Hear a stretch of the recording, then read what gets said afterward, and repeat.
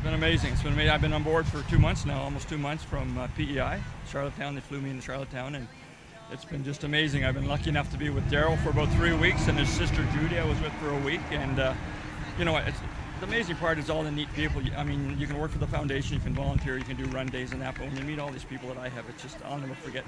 They found it, they were out in BC, and Doug Copeland, who wrote one of Terry's books, was at a party, and a guy came up and said, I think there's a van locally that looks like the one in your truck, he said, or in your book. And he said, no, I don't know, I gotta go see this. So he went and looked at it, and he, well, maybe it is, maybe it isn't. Then he got a hold of Daryl, who he had become friends with after he wrote the book, and they got the VIN number, and sure enough, it was a truck. I was 10 years old. We were coming back from out west, and we were just this side, closer to the Sault, on this side of Wawa, and he was running by with his entourage behind him, and we were all honking and waving, and all the traffic was stopped to watch him.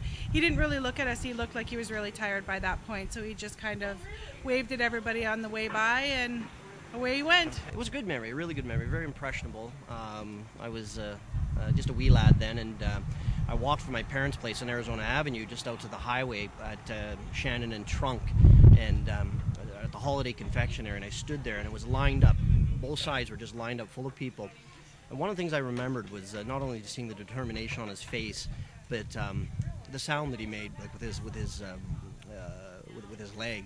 And there was a definite sound that was very memorable, and it sort of stuck in your head, the sound of and then when he came up, you could see the determination and just the focus on him. Very memorable. The thing that I am struck by too is how the legacy's carried on, and even this past week we had, as you know, Ramesh Ferris here from Cycle for Walk, and each one of these folks who do this across Canada, you know, trek, whether they're walking, whether they're riding, whether they're biking, they all pause at the Terry Fox Monument, and they're all struck by, you know, what he did. There's no question that I'm delighted that they're renewing that hope for all cancer survivors all across Canada.